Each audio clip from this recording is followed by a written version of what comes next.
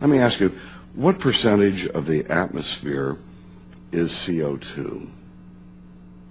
What percentage of the atmosphere is CO2? I don't have that calculation for you, sir. Maybe you could tell us what your personal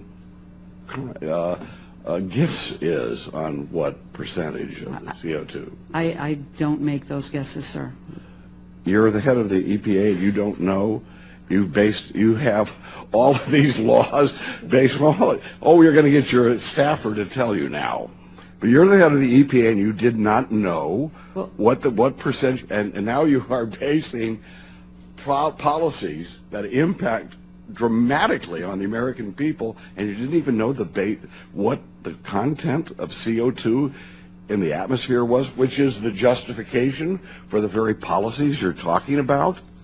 No, well, thank you. If you're asking me how much CO2 is in the atmosphere, not a percentage, but how much, we have just reached levels of 400 parts per million. I think I was very clear what I was asking, and I was very clear you didn't know.